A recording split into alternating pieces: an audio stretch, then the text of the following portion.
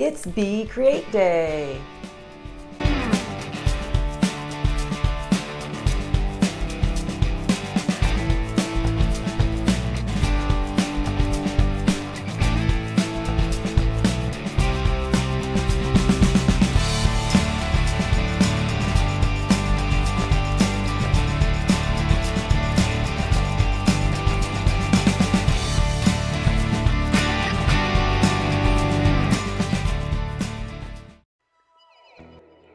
Okay, so I found both of these items at the thrift store.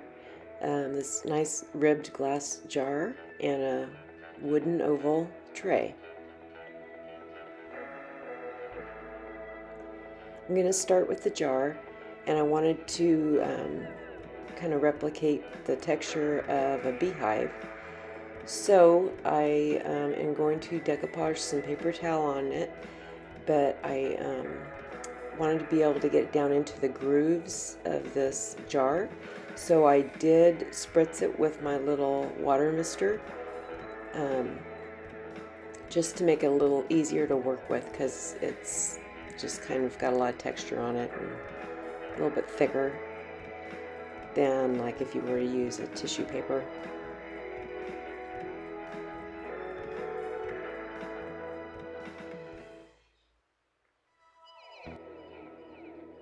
And I'm just pressing it down with my fingers after applying the Mod Podge underneath, and I'm going to use my brush to get into all those recessed little groove areas. Just tearing off the excess of the paper towel so that it lays nice and flat.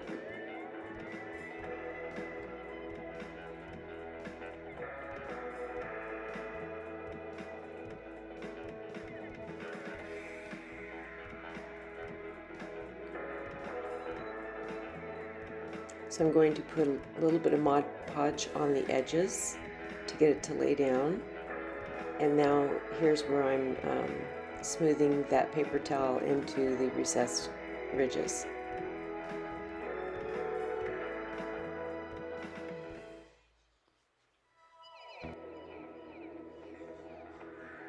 And I just repeated that process all the way around the jar. Now I'm going to give this a coat of antique gold paint.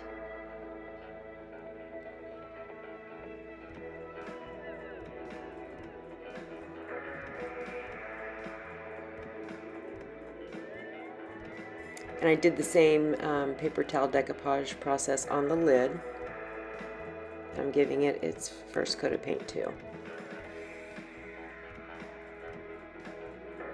So now I'm just mixing that same antique gold paint with some baking powder. I've used the baking soda before. I wanted to try the baking powder because it's supposed to give it a fluffier texture.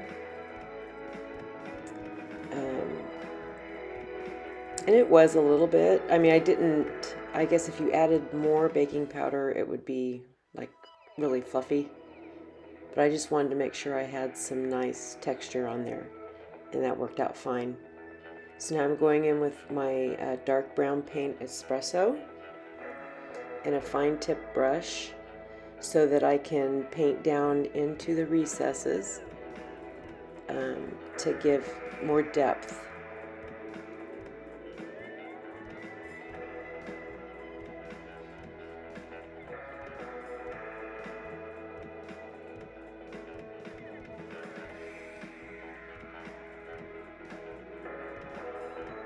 Tedious process, but simple at the same time.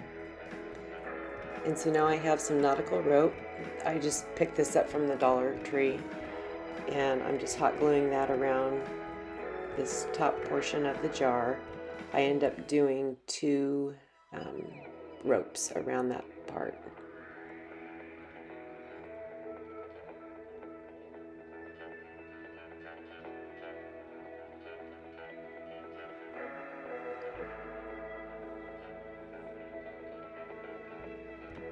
And I just do the same piece of rope around the knob on the top of the lid.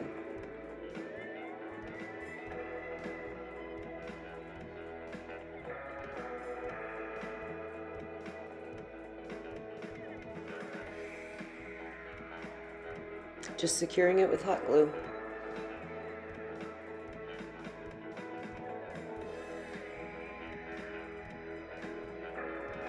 And now we need to start making this thing look a little more realistic. So I'm taking my darker brown paint that I used to paint the recessed areas and dry brushing it over, like kind of trying to blend it out from those recessed areas.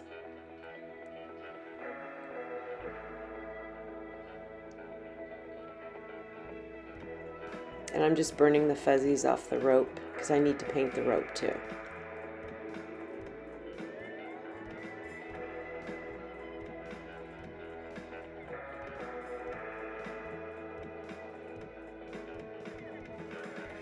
Actually, this isn't the dark brown paint. This is the lighter color of brown that I have. I think. I'm trying to remember.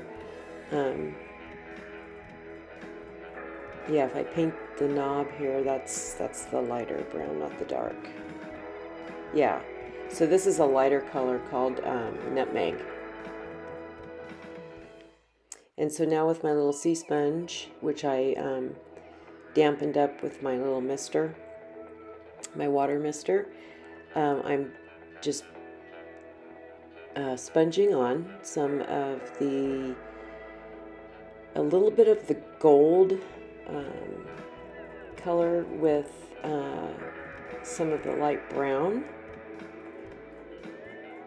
just kind of alternating and mixing them together and just trying to fade out some of those sharp colors and lines. And that's the original color on the bottom, so you can see what a difference we've made already.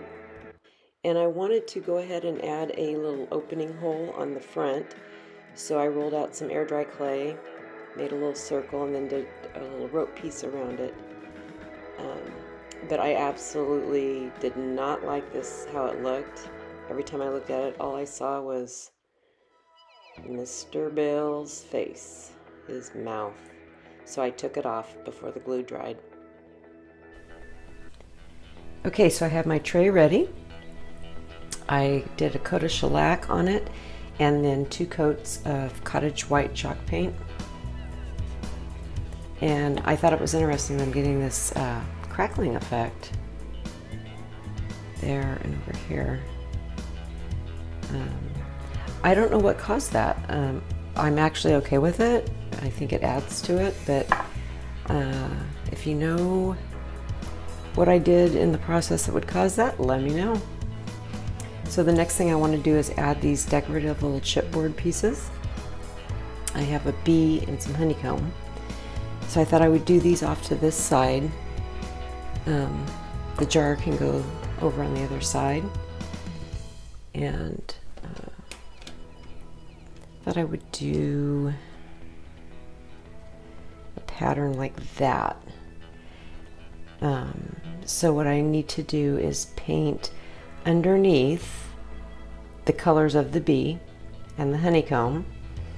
So I'm going to just, I think, trace around these pieces and then I'll know where to put my paint.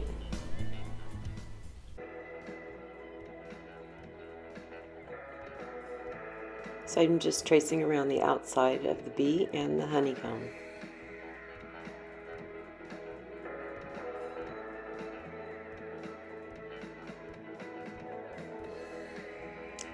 And I'm going with the antique gold and the honeycomb color, it's like a lighter brown. I'm just going to fill in the areas of the bee, like the wings, and then the insides of the little honeycombs.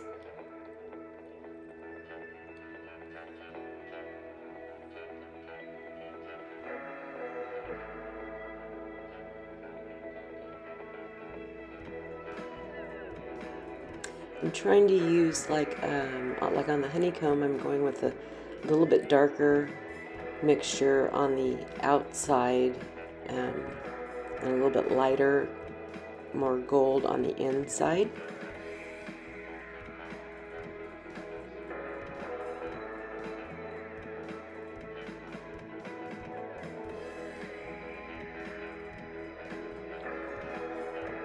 I'm just checking to see if I need to touch any areas up. That's how we look so far. And now it's time to paint our chipboard. The bee is getting a coat of black just on his head and the outline of his body and his little stripes on his back. And just I go around the perimeter of the wings, but not filling in the whole wing. I don't want everything to be black. I'm just kind of smudging it off so it doesn't look like it's a really harsh line. I want it to look just a little faded.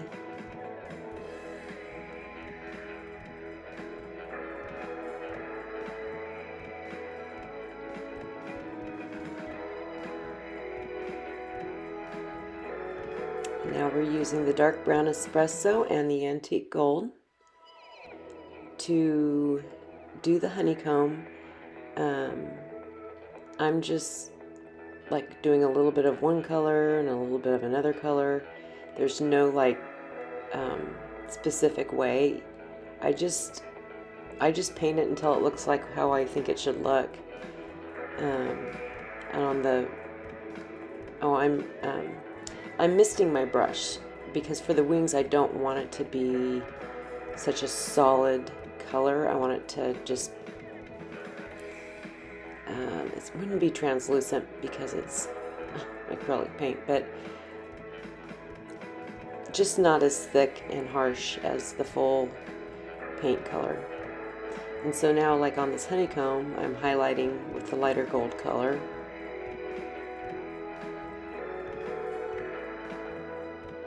Again, it's just like I just mess with it until I like how it looks, so there's no wrong or right way to do this. And here on the wings I'm highlighting with a lighter yellow that was called honey mustard.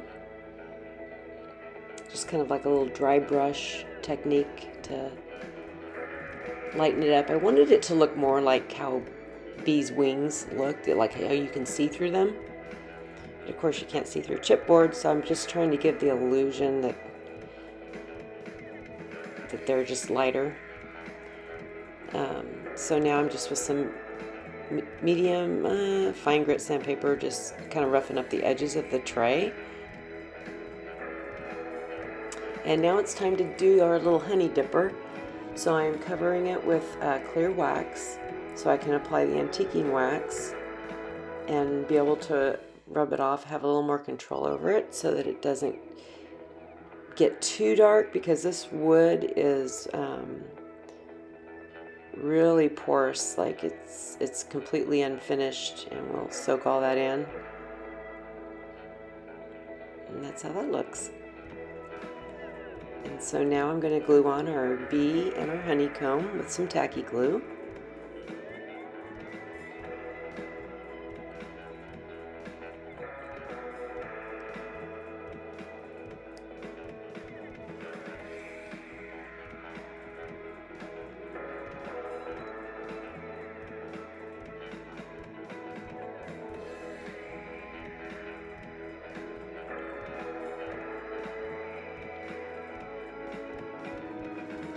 And I wanted to make a little wood bead garland to put around to hang the honey dipper from.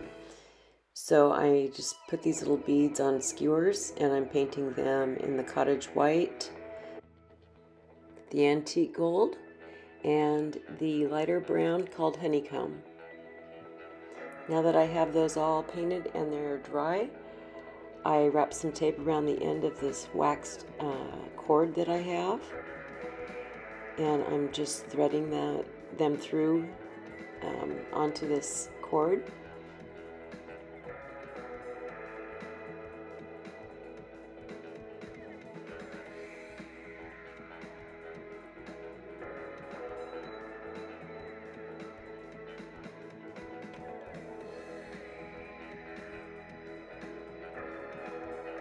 And I'm just checking to see if I've got enough on there. Needed a few more, I think, but now we're going to add a bigger bead.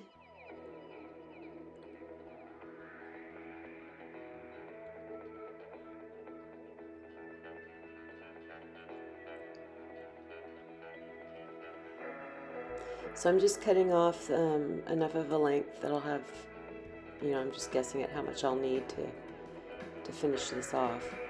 And I'm putting both ends of the cord through the bigger bead, which was not easy, but with the help of one of my little skewers, I was able to get it through.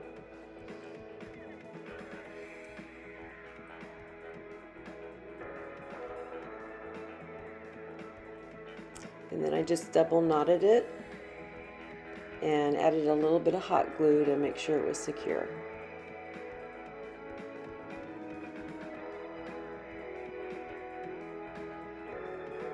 And now I'm just going to wrap that twine around the honey dipper stick.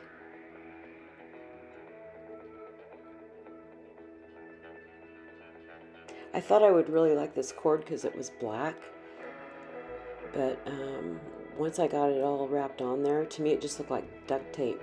So I ended up doing some of the antiquing wax over that as well.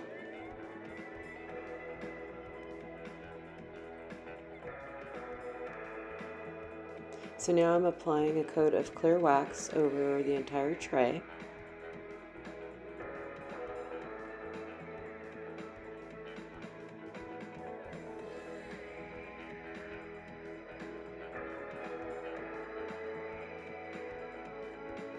And then I can go in with my antiquing wax and putting it straight onto that cord, trying to add something to it so it just doesn't look so shiny and duct tape-ish.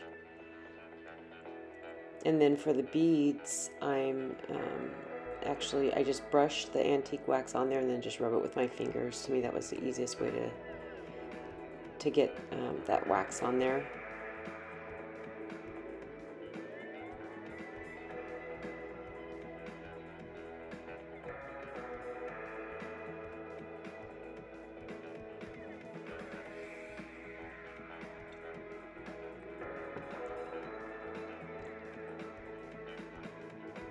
And now we need to do a little antiquing wax on the tray. I didn't want it to be really dark. That's why I added the clear wax first, but I still got more on here than I had intended to. So I ended up having to go in and try to remove a little bit of it with the clear wax, and that wasn't enough. And I like how see how it shows the crackle there. I like that. But I just wanted it to look kind of dirty. I mean, this whole project is kind of just got that primitive kind of dirty look to it. But it was just a little bit too much brown. I had to remedy it the best I could with the clear wax, and then I actually went in with some white wax.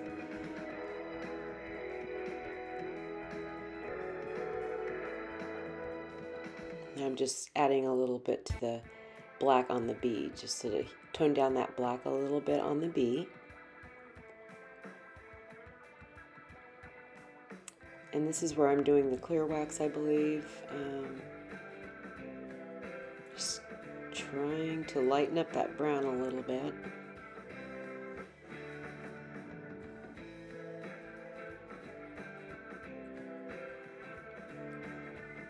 And here we go with the white wax. Wax, wax, wax. Lots of wax. But at least I finally got it looking more like how I wanted it to. It just took a little extra time.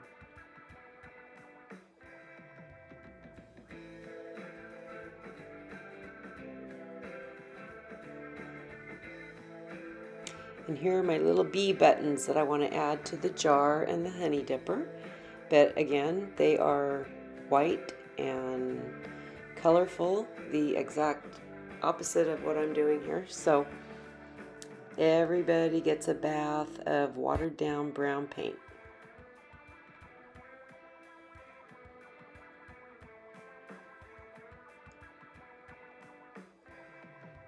I just let it dry for a few minutes and then wiped off excess, just so they were just kind of dirtied up a little bit.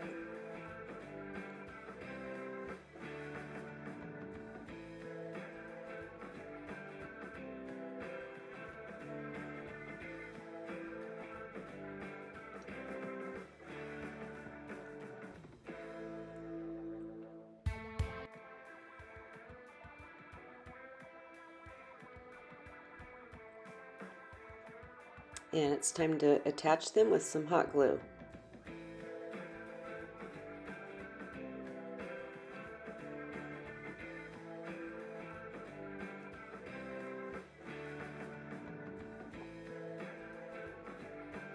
And that's gonna just about do it. I do add some glaze onto the inside of my honeycomb to make it a little more shiny. But that's the final step. I hope you enjoyed this. It's not the little cartoonish type bee that a lot of people do, but it's different.